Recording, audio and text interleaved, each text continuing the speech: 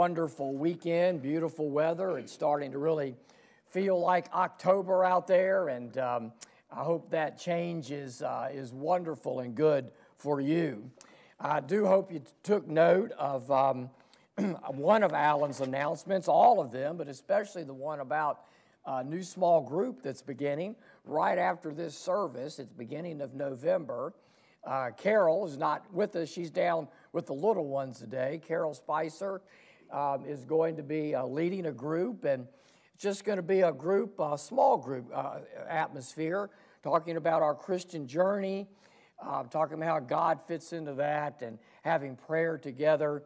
And if you're not in a Bible study, a small group already, I'd encourage you to go and to be a part of that group. And I think there are many here in this service and in our early service who are not part of a small group, and that's so important to be becoming disciples. The way we become like Jesus is to share each other's journey. So you'll have this month to figure out all the little details about that, but I hope you'll join Carol in 3 or 4 weeks. Well, Mark, we've been looking at Mark for a while now this year, and you could use many statements about the Gospel of Mark as a whole. You know, we've said it's the essential gospel. That's what we've been saying all year. But I also think that, and I've been reminded as you read Jesus' journey as remembered by Mark through Peter's preaching, I think it could also be called, it's almost a gospel of interruptions. Is that it just seems that many, many times whenever Jesus has a personal encounter with a man or a woman that has a great need, whether it's healing or whether it's to talk about their spiritual life, it seems that he's always being interrupted. He's always going somewhere else. He always, sometimes it seems, has other things on his mind, or Mark will paint the picture that there's some more important things happening, and what seems insignificant, Jesus is interrupted with something smaller. And that's what's happening in the story, the passage that Damon read to you today. Now, interruptions in our life, normally we really don't welcome them, do we? Especially when it's a person. Have you ever been in a hurry to go somewhere? You've gotten ready, you're at the last minute, and you've just got time really maybe to hop in the car, drive, and get to an important appointment, and maybe your cell phone rings or buzzes. You look down and you see the caller ID on there, and you say, this is not going to be a quick conversation. It's somebody that likes to talk. It's somebody that always, just wants to invade your time. It's sometimes important, but this is going to be an interruption. Or maybe you're at work and you have an important deadline, a schedule, a meeting to go to, and you are interrupted. You're interrupted with a phone call. You're interrupted with somebody knocking at your door. You're interrupted with the pace of the day that you've laid out by an emergency that comes up. You know, think of just how that feels and how you've got to re-gear your heart, your mind, your whole demeanor to focus on this interruption. And that's what's happening. That narrative begins by, we get the picture that Jesus is getting ready to begin his final trip to Jerusalem. He's making his final trip where he has got a lot on his mind. He's going to face opposition. He's going to face deep questions by the Pharisees, the Sadducees. He's going to give his life on the cross. He is gearing up for something that's very momentous in his life and will change the course of the world's direction. And so he is, I think, laser focused. And as he begins this journey, he is interrupted by a young man. Now, we normally call him the young rich ruler because if you piece the stories in Matthew, Mark, and Luke, in one of those Gospels, he is called a rich young ruler, and another a young man. Here in Mark, it's a young man. But this young rich ruler interrupts Jesus, thinking that he just has all the time in the world, and Jesus does give him time, and they have a brief conversation, but is so important for what's going to happen after the cross and after the resurrection, and really is going to give great meaning to what it means to follow Jesus. So I'm glad that Jesus took the time to have this little conversation. And in this conversation, what we're going to see is some very important truths about Christianity. And we're going to see what Christianity, what following Jesus is not going to be about. We're going to see that Christianity is not a sentimental passion, that Christianity is not gaining respectability, and Christianity is certainly not self-centeredness. And this conversation is going to remind us about all of that. First of all, Christianity, following Jesus, is not about having a sentimental passion about religion and faith and feeling good. There's no doubt that the young man in this story is searching for something. He is. I see him as a troubled young man. I see him as a man that on the surface it's going to come out that it appears he has everything going for him, but he's missing something inside. He's not complete in his soul. He's kind of like the men on the road to Emmaus after the resurrection. They're searching for something, and after Jesus, who they don't recognize at first, walks and talks with them all day till they get to that little house and they break bread together and they realize it's Jesus. And then Jesus just moves on in his spirit to go somewhere else. And one man will say to another, "Did not our hearts burn within us while he talked with us?" And at some point in each of our lives, that's the role of the Holy Spirit. In each of our lives, no matter where we are in life or how much success we think we have or how settled we think we are, how much we think we've learned, the Holy Spirit will begin to convict us. The Holy Spirit will begin to let us know that even though maybe it appears we have it all, we lack something inside us. And if we could find that something, we would feel complete in life. We would feel complete. That is the position the young man is in. And what he tells Jesus is, he says, basically, Jesus, what I'm searching for is eternal life. What I feel that's missing is the eternal. Now, I don't believe that this young man is worrying about death and about living forever or what's going to happen after he dies because he's so young. And like most young people, and when we were young, we don't think about things like that, do we? We think we're going to live forever, that life is just going to go on and on and on. As we get older, we realize with the occasions and the strain of life itself and seeing our loved ones maybe pass on before us, that there are no guarantees in life, and we come to confront our own mortality. But usually when we're young, we just think life is a game and it's forever.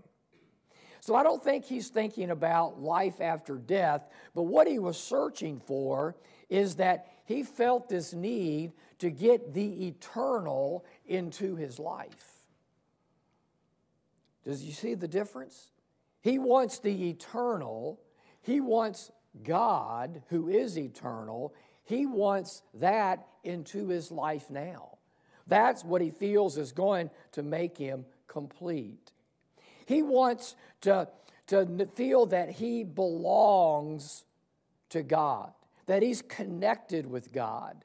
He wants to feel like, even with all that he has, that he has a day-to-day fellowship with the creator of this universe. The young man, I believe, in the story is looking for peace in life. He's looking for a wholeness in living.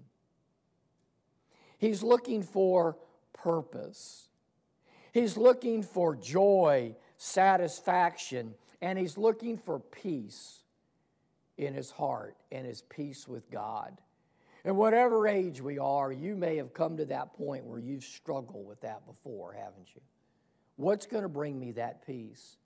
And man, we can try all kinds of things to get that peace, to make that connection, to find that we're connected with the eternal. And the eternal is into our life. And that's really what he's struggling with.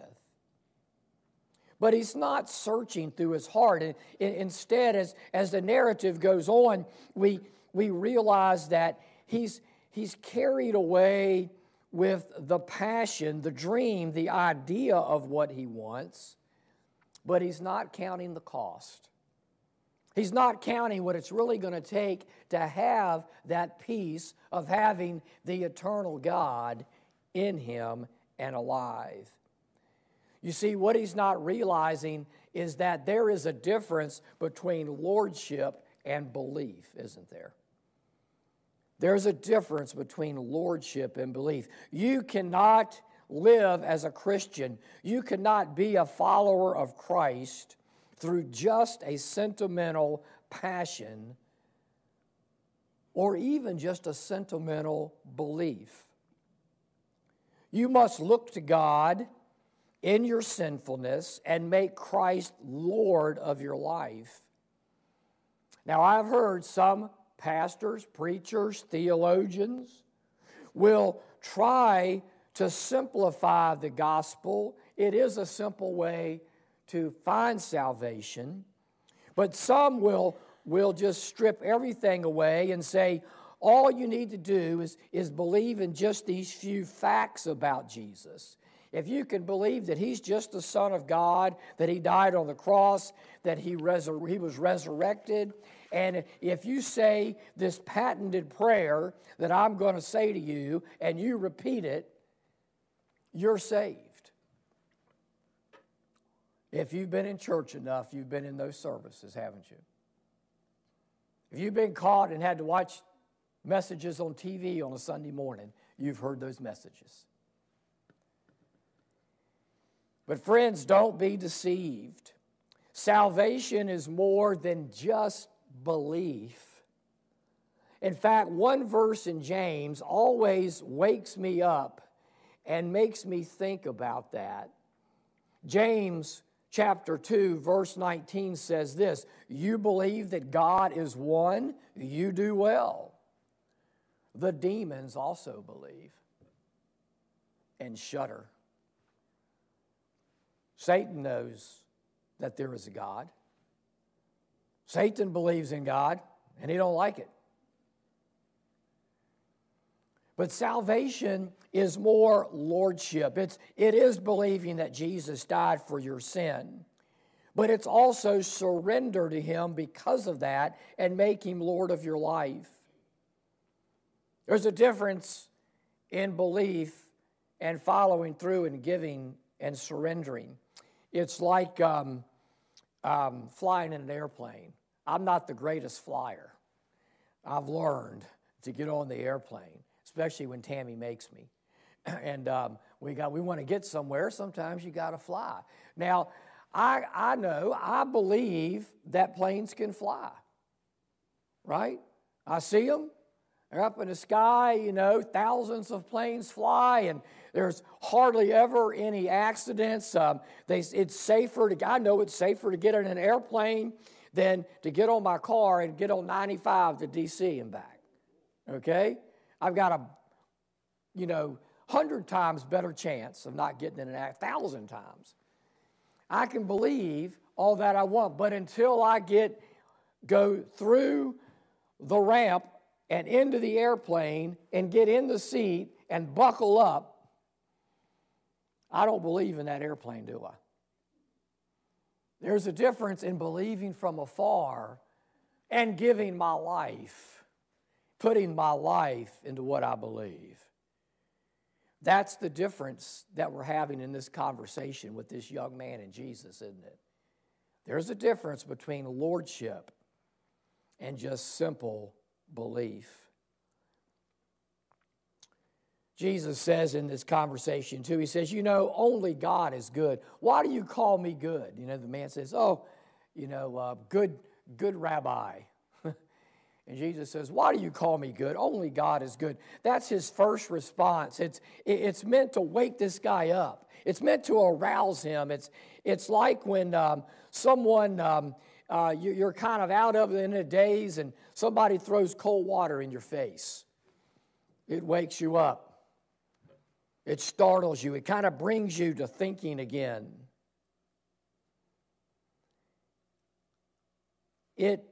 This response to this man, as it wakes him up to the truth, saying that people are good only when God is inside them, shining out. People are not good by themselves. Have you watched enough news this week to realize that? People are not good by themselves when we try to figure out everything on our own. It's like the broken vessel illustration that Paul will write later about in 2 Corinthians, that the best we are, even as believers, are crackpots. I guess we could be crackpots. Yeah, that'd work too. The best we can be with Jesus are cracked vessels. We still are sinned, we're still scarred, but the great thing is with Jesus inside us, Jesus can shine through those crackpots, and we have that blessing. The young man did not know Jesus well enough to be certain that he was good, that Jesus was good, but he did see God shining through Jesus. And Jesus was perfect. We do not do good out of our own efforts, but goodness is what flows out of our abiding relationship with Christ.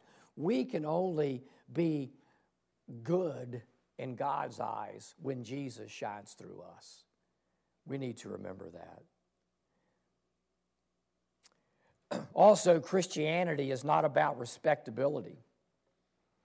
Jesus' second response was to mention part of the Ten Commandments. And, he says, well, if you want eternal life, you've known as a boy. Here you do these things. And he mentions only part of the Ten Commandments, doesn't he? Did you realize that? He mentions the commandments that deal with we as men and women, how we live out life with each other, how we treat each other. These are the behaviors that one must have to lead a decent life that God gave to Moses. And the young man responds by saying, boy, since I was a boy, basically, I've known this. I've heard this all my life, and I have been faithful in doing these things since childhood. Now, as Dr. Bob said this morning, that's just a big fat lie. No way he did all those things all his life, but he felt like he does. In other words, he felt like, I've lived a life that I've really done no harm to anybody else. Don't you feel like that sometime? Most of you, all of us here, I think, are good people. We don't hurt anybody else. We don't harm anybody. We don't intentionally try to hurt somebody. Most of the time, though, that someone says they've done no one any harm, it's probably safe to say they haven't done anyone any good either. They're just living a safe life. And that was the real reason that Jesus was responding this way. He wanted the man to realize that it's not just being safe and harmless that matters, but it is a life of service because of what Jesus has done for us that counts. The real question was, what have you really done? What have you really done? Not really what have you not done. You have all of these possessions and wealth, he's beginning to say to this young man. How have you used this wealth to help anybody? Good, you hadn't murdered anybody, hadn't stolen from anybody, hadn't bared false witness to anybody. But what have you done? That's what you're supposed to do. We're not supposed to do those things.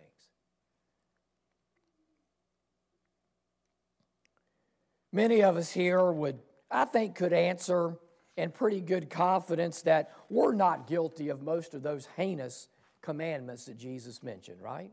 We're good people. Jesus said, if you want the eternal in you, you're really not. You've got to go deeper. The young man feels the way to salvation, in other words, is being good. And we've heard that all of our life. We've been in church all of our life. It's good works.